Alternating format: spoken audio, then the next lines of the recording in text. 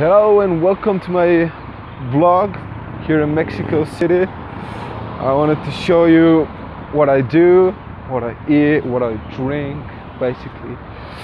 Now it's like 7 in the morning, nobody's up, streets are pretty quiet, and I'm just walking around taking a walk about an hour, trying to find some smoothie place. You know, they do a wonderful juicing here with everything: papaya, mango, melon, strawberries, anything you like, bananas.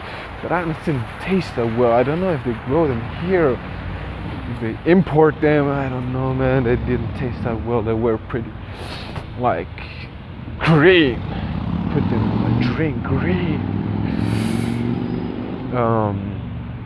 That's okay, that's just the bananas. But the rest of the food is like it's heaven on earth here, man.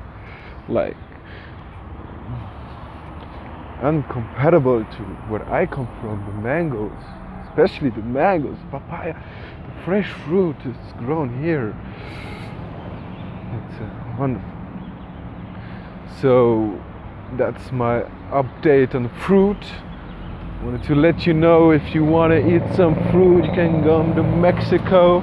You can also go to Thailand, but Mexico will have lots of fruits for you.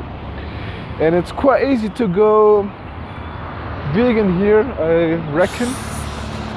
Just have to talk to the people, ask them what's in your food. And for example, tacos, easy going. Just ask them not to put the meat in there. The taco itself is vegan. There's water and flour, that's all.